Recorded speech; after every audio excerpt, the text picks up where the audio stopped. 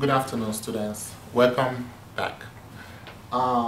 In this video segment, we are going to now go to quadratic equations. Initially, we were doing quadratic trinomials, and we have finished quadratic trinomials. Now, we shall go ahead and solve quadratic equations using the factoring method, or I would call factorization method.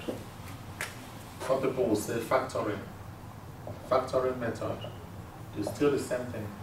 So this is actually not trinomials. These are now equations, quadratic equations. Now, what's the difference? The difference is not much.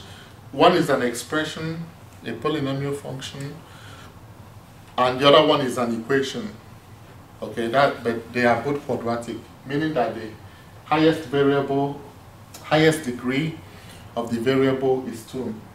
Highest degree of the variable is 2. Now, if you have it like this, negative 20 plus j squared plus j, this is just the quadratic trinomial. It's an expression. Okay, this is an expression, and this is the quadratic trinomial. Quadratic trinomial, which is also a polynomial function. Now, but when you now have it as negative 20 plus j squared plus j equal to 0, when you have the equal sign, remember the video I did on linear equation, and I explained what a linear equation is. So the same thing here, a quadratic equation. This is now an equation, and it is now called a quadratic equation. Quadratic equation. Now you can call this other one a quadratic expression. Yeah, you can do that. We say trinomial because it's a polynomial of 3 terms. So we shall go ahead and start. Now, for this video, before you continue with this video, it is better that you view these are the prerequisite videos. Factoring quadratic trinomials 1, 2, and 3. It's better you do that before you go ahead with this video. So I make some modifications here. These are the same questions I did with trinomials, although I did not put number 1. Number 1 goes to this video, but I didn't put it here. Actually, because I did it yesterday, but this is the one I'm doing today. I made some modifications, but when you make it to an expression, it gives you back the initial one we have. So I just made modification to make it an equation. So that's why you need to view these videos. All right. So let's go ahead with number 2. We have a negative 20 plus j squared plus j equal to 0. Just like you have the general form of a quadratic equation is ax squared plus bx plus c equal to 0. This is general form of a quadratic equation. A quad equation. You can say quad equation, quadratic equation. Let me just write quadratic equation. Okay. Right, we made sure it looked like this, j squared plus j minus 20 equal to 0. Now, when we were solving quadratic trinomial, we did it this way, right? So when we solved this, when we got this, then let's put equal to 0. When we did only this, and it gave us what? J plus 5 and j minus 4 equal to 0. So we're going to continue from this. So you solve it the same principle that you use to solve quadratic trinomial is the same principle that you should use in solving quadratic equations. So when we did this, we got this, and I wrote my answers here. So when we now reach here, right? After breaking it into factors, that is factoring, breaking into factors. We will now apply what we call the zero product property. Zero product property. We now apply the zero product property. Apply. Now, what is the zero product property? Zero product, you know what a product is? Product is the result you get after multiplication. Right? That's product. Now, what do we mean by zero product? When you multiply two or more things, when you multiply things, 2 things, or 3 things, or 4 things, to give you 0, it gives you a zero product. That means that one of them must be 0. Now, 0 is the only number that when multiplied by any other number will still give 0. 0 times 5 is 0. 0 times -5 is 0. 0 times I'm done for peace is 0. 0 times Mr. C is 0. 0 times United States of America is 0. 0 times Nigeria is 0. So when you multiply any number and it gives 0, when you multiply 2 numbers, I mean 2 numbers or 3 numbers or 4 numbers, and it gives 0, that means one of them must be 0. That is what we call the zero product property. Like, example, if we have A times B to give 0, then A must be 0 or B must be 0. One of them must be 0. If we have A times B times C to give 0, that means that A must be 0 or B must be 0 or C must be 0. One of them at least. What I mean by at least, greater than or equal to, at least one of them must be 0. It could be 2 of them, it could be all of them, but one of them must be 0. So the same thing here, when we have A plus B times C plus D to give 0, then the same thing, this means times. This parenthesis here means times. So that means that either A plus B equal to 0 or C plus D equal to 0. Because here, this means times. So that is the same principle that applies here. So here you have J plus 5 times, you have J plus 5 times J minus 4 to give you 0.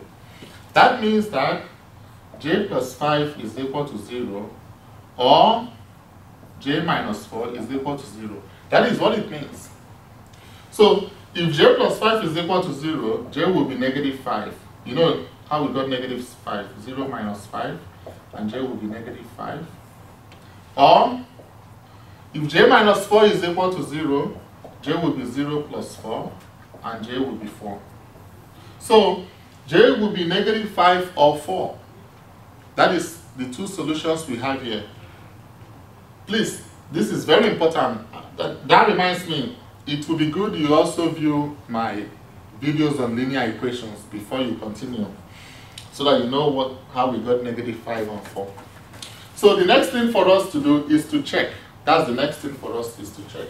So we go ahead and check this, right? We go ahead and check. So when we check from the main equation. You write the main equation first. -20 plus j squared plus j equal to 0. Please do not check from the modified equation. Always check from the main equation. Why? Because if you check from the modified equation and it's correct, then that modified equation might even be wrong. So you want to always check from the main equation.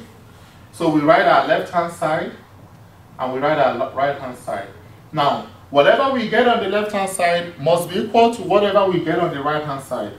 It should be true for j to be -5 and it should be true for j to be 4. It should. So this will be, if j is, let's say j is -5 here, j to be -5 here. So this will be -20 plus -5 all squared plus -5. And our right hand side will be 0. So this will be -20 plus 25 minus 5. Plus minus is minus. So this is 5 minus 5, and that's 0. 0, 0. Then the next thing we do is to check for j equal to 4. You have to check it for both of them. You have to check it for both of them. So we now check our this left hand side, right hand side. Right hand side is 0, left hand side will be negative 20. Let's check for j equal to 4. Negative 20 plus 4 squared plus 4. Right? So this is negative 20 plus 16 plus 4. And that is negative 4 plus 4. And that's 0. 0, 0. And then you can dance. Right? And that is just it. You solve it and you check. So we are done with number 2. Now, number 3 is prime. Now, number 3, what does this say? Because it's prime, remember we did it and it's prime.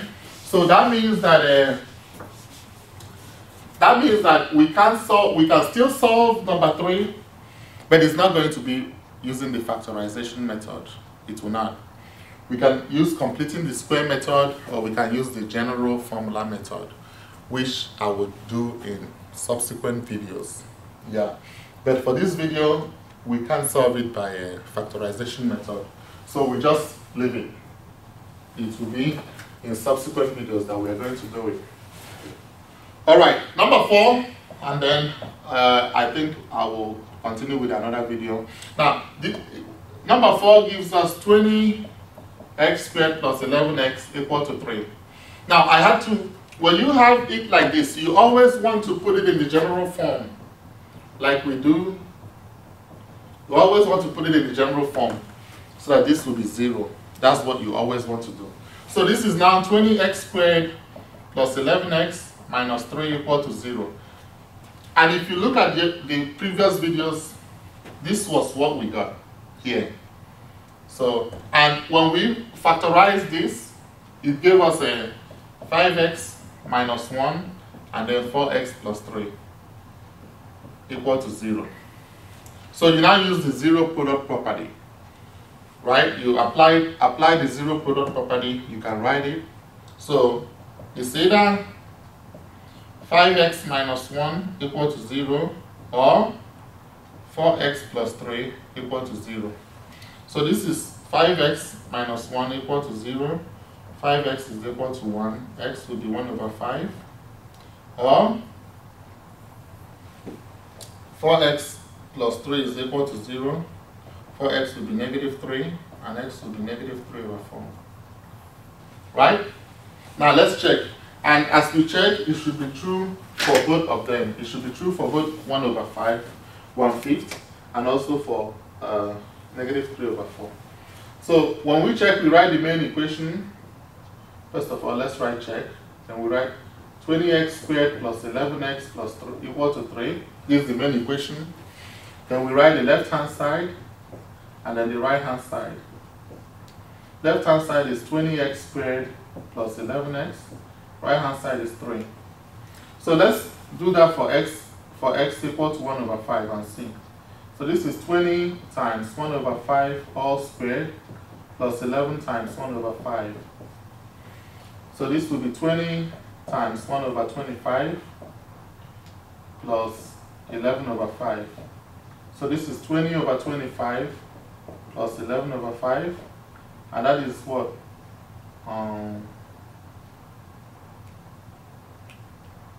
20 plus 11. Now, let's find the LCD. This is 11 over 5, right? So this means what? If we find the LCD, if I come over here and continue, 20 over 25 plus 55 over 25.